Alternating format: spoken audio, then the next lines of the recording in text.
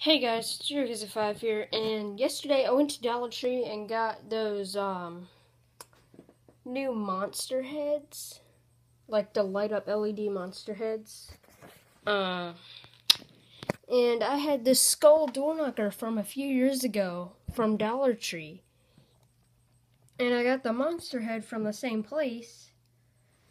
And so I had this idea. I carved two holes in the eye sockets of the skeleton head, and I put the LEDs in there, and so now he lights up, which is a really cool custom for something that doesn't do anything.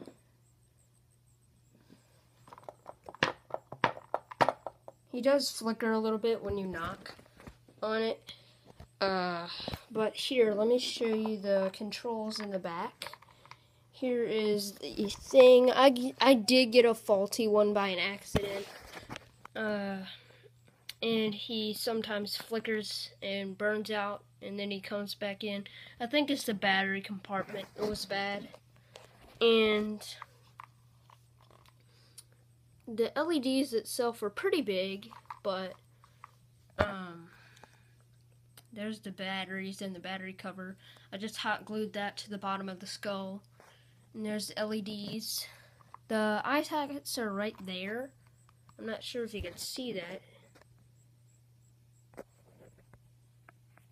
I don't know if you can see that real well, but there's the circuit board and the LEDs. And so when you turn it over, it just looks like a regular skull door knocker.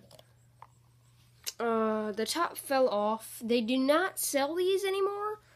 They sell these newer kid-friendly looking ones, but I might get one of those and get another monster head so I can cut it open and do some stuff. But like I said earlier, these the mechanics on the monster heads are really fragile, so please, if you do this like me, be very careful, because they do not operate really well. Really well. It's a good thing to hang like on the door. But if you get a better monster head, I have one of them here somewhere. Hold on. Here it is. Here is the original thing. This one does have the LEDs in. This one isn't a faulty. It doesn't like glitch out or anything. This is just a cheap plastic. It has a cover on the back, but I wasn't planning to use that. And so, yeah, that's my custom skull door knocker. Hope you enjoyed this video, and bye.